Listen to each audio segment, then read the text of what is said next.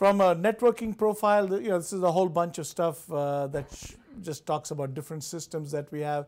I won't spend much time on it, but fundamentally, if it's digital communications, we've been in it, or we will be in it, or we are already in it. I talked about wireless communications. We've done different types of wireless communications. Satellite we've talked about. And what we've been very proud about in 2008 was, for the first time, we actually ended up putting into service a satellite which we owned ourselves. I want to spend a minute discussing that difference. The difference has been that there are major companies, many of them in this area, like Intelsat, that own a whole bunch of satellites, that we have been leasing capacity on the satellites to provide the services that we offer. For example, in 2008, on the cost side of our income statement, we ended up paying, I think, close to $200 million of lease costs to the fixed satellite service providers like Intelsat, like Americom, Satmex, Eutelsat, AsiaSat in China, Insat in India, etc. So we've been leasing a lot of capacity. And if you look at the economics of leasing these satellites, because of the huge amount of capital that it takes to put up a satellite, you find that these companies tend to make numbers like 75 to 80% gross margins or EBITDA margins, which they need to make to pay for the return on that amount of capital that they're deploying. So we looked at that and said, there's an opportunity there. If we could launch our own satellites and start displacing this expense on our income statement, it'll allow us to significantly increase our own EBITDA margins and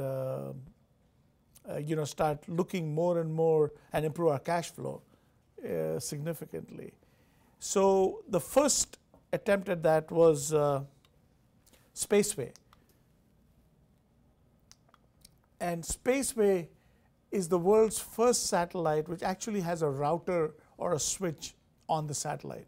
Almost all communication satellites today that are in the commercial arena are bent pipes, or what we call just reflectors. You send a signal to the satellite and it comes down in the location that you want it to come down. It doesn't do anything to the data, or in terms of routing it to a particular place or improving its performance, etc.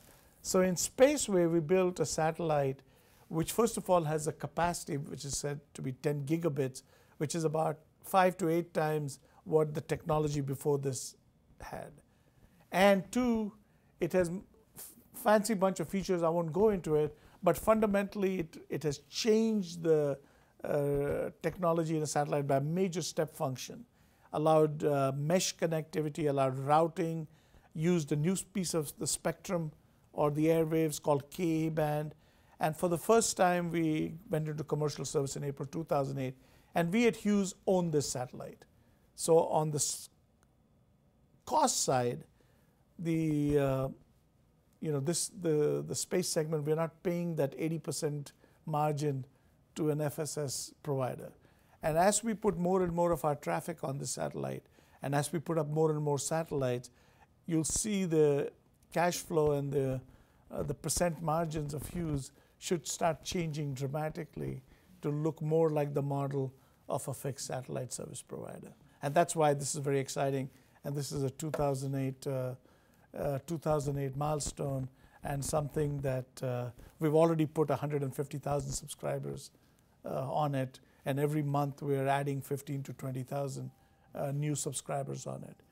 And our hope and desire and dream is that we will, as we generate enough cash from this business in the United States, over the next 5 years, we'll repeat this model in other parts of the world.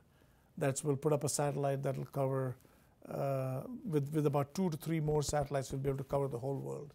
And then we'd have our own, we'd be a fully integrated satellite service provider, not only in the United States, but in other regions of the world. And 5 years from now, that's where we'd like to be.